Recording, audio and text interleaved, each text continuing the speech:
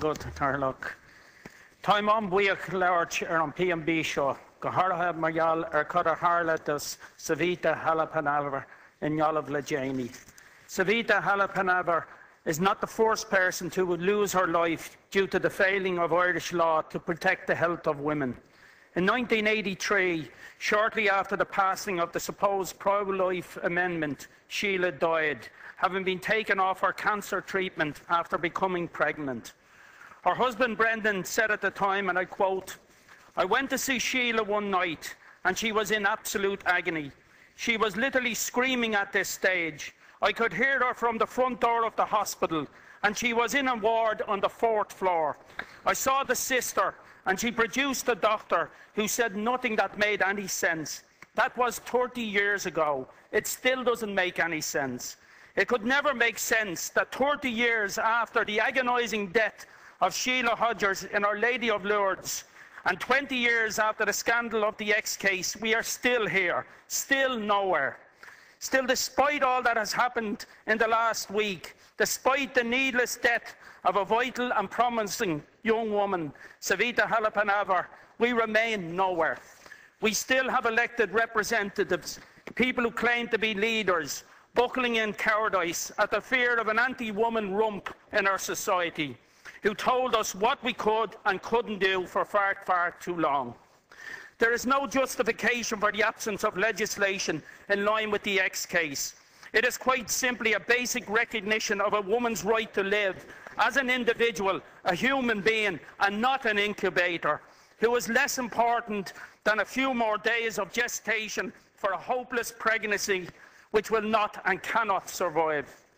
It is a story which shamed us all but a brave few. I have held my view on this matter for a long time, and I have been unswerving in it.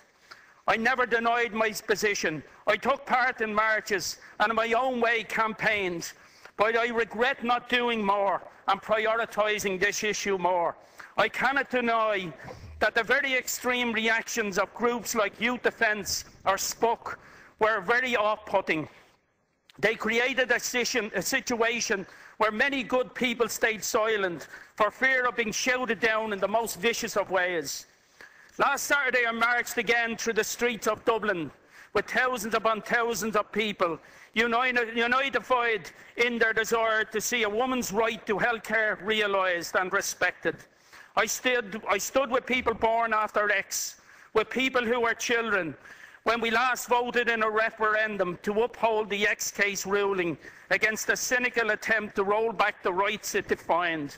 I stood with people who had campaigned in 1983, people who saw all this ahead of us.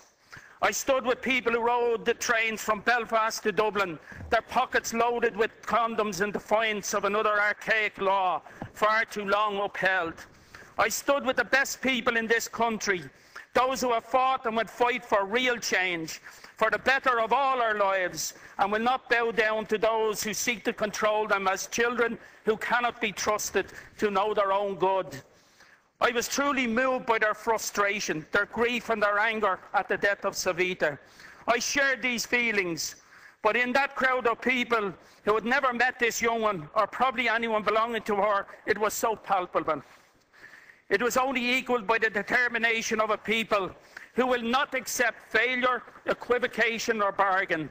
They are determined to win what is their right, because for them this is not an abstraction. This is not a lofty debate over life or morality. This is their right not to die because they are less equal to every person when they become pregnant. In that crowd were Savitas, Sheilas, God forbid X's and A's and C's. There was the 12 women who travelled to the UK every day. There was the one in roughly every 10 women, one and everyone else knows who had an abortion. They were the women of Ireland, with their husbands, partners, brothers and fathers in tow. I can't help think of the many baby girls that might be born today. I know the facts that women are still not equal in our society. These girls will have it harder than a boy born today, even less than so their mothers and their grandfathers. I, like others here, am in this chamber to do what I can to end that inequality, to ensure that men and women together live a good life in a country they can be proud of. I'm ashamed that a girl born into this country today is born into a country where women die being refused proper treatment. I do not want that to be the country the next generation grows up in. Many of us have had our children and raised them. Let us do something for those who are coming after us, those who are now starting families or only meeting their family for the first time. Let us give them the peace of mind that they know in Irish hospitals the health of women is never compromised. At present, this is a country which values women's health and welfare very cheaply. When rape can incur a mere €15,000 fine, or €5,000 to beat your girlfriend until her face is irreparably scarred, can we really be surprised that appropriate health care is not available to all women in all circumstances? I know that many will make the argument that we must not rush, that we must give time to properly determine the steps forward based on the expert group's findings. But this is not the first expert group. This is not 1993. We have not rushed. We have been dragged, kicking and screaming into the light and made to stare our cowardice in the face 20 years on. If we need an expert group to tell us still what is so plainly the right thing to do, if you need an expert to tell you what way is up and what way is down, then you can come to no other conclusion that you are lost. You may be lost, but the people are not. They are more and more certain, and they're also certain that we are not going back, that they will not relent until justice is won. This is not the right thing to do simply as a matter of responsibility, to clear up the gap between constitutional rights and legislative rights which exists. It is the right thing to do because it is about recognising a woman's right to be treated properly, to have her life saved. It is the right thing to do because it's what the people want. Do not get distracted by things not ruled for under X.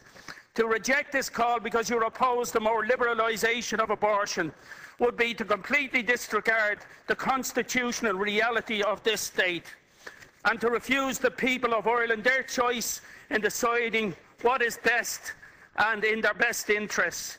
It is entirely undemocratic and wrong, and it is a dereliction of your duty to legislate for the good people of Ireland and their will. Another important issue to mention is how the Savita case is being dealt with and how we are setting about to find out the exact circumstances of her death. Her widower, Pravin, I feel, is totally justified in his misgivings about the originally proposed setup. This would constitute, I feel, a conflict of interest on the part of Galway Hospital staff appointed to the board. I welcome the HSE's recognition of that fact today, stating that Pravin's concerns were extremely serious. Pravin has rightly called for a full and public investigation in what is a very credible case of grave mistreatment of Savita by her medical team and potentially the negligent state which failed to give doctors the sufficient guidelines to avoid any such circumstances arising. I would call on the government to do all in their power to ensure an investigation into Savita's death, which is totally independent and is only interested in revealing the truth of what really happened. In conclusion, I want to seriously and genuinely ask the government TDs and those in Fianna Fáil and any reluctant independents to support this motion and the legislation that would flow from it. Do not cop out and support a gutting amendment and wait and see.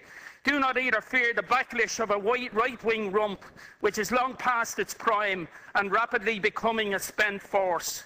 They have opposed every progressive step this state has taken and held our people back with fear, hatred and misinformation. Their time is over. Vote with us. Keep the momentum going towards a last to change in this law and give women the peace of mind that they will be cared for in pregnancy. It is our duty to legislate. It is not cynical or opportunist. It is cynical the way this government has avoided this for the last 20 years.